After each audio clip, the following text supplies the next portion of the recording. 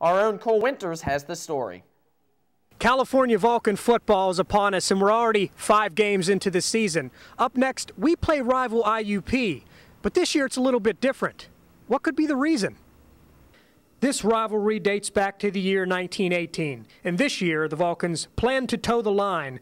Since 2000, either team has won or shared the PSAC title or combined for 5 postseason appearances in that time. But wait, what is it that you ask makes this year different than all the rest? The game has now been given the title the Cole Bowl, and on Saturday we'll find out which team is the best. The new name hails from the Lippincott brothers, Barry and Bob, whose family comes from a history of working in the coal industry as their job. In the 60s, Barry played for IUP while Bob played linebacker for the Vulcans football team.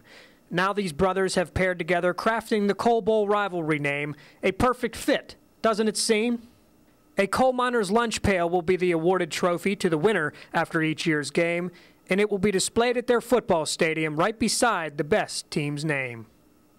So join your Vulcan football team this Saturday as it marks the first ever Cole Bowl, sponsored by the PA Coal Association, and I'll guarantee it, with the name Cole Bowl, this game will end with a celebration. Cole Winters reporting on the Cole Bowl, CUTV News Center.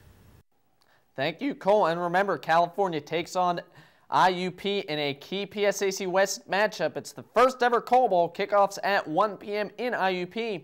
Can catch this game live on 91.9 WCAL FM, also live in the B2 network, and you can catch this game on tape delay on CUTV.